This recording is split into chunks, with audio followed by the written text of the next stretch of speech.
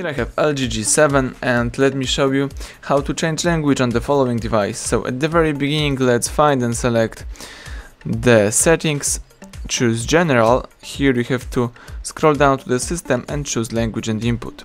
Select language from the top of the screen, and here you've got the language that you're using right now. So my main language is English.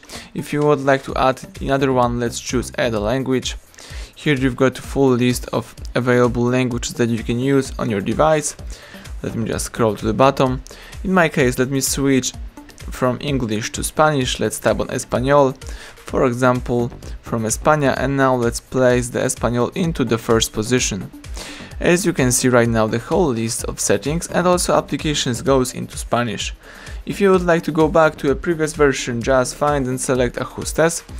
Let's choose Idioma y Teclado, tap Idioma again, and here let's place English into the first position. That's it, now you are using the English one. So everything went well, thank you for watching, please subscribe our channel and leave thumbs up under the video.